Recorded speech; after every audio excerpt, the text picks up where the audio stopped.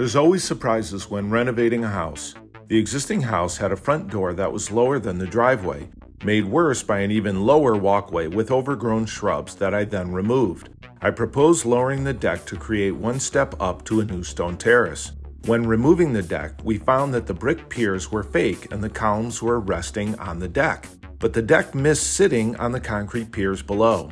The fake brick facing was resting on dirt, and that the framing was also resting on dirt, not screwed to the house, and with a woodchuck who made a home below.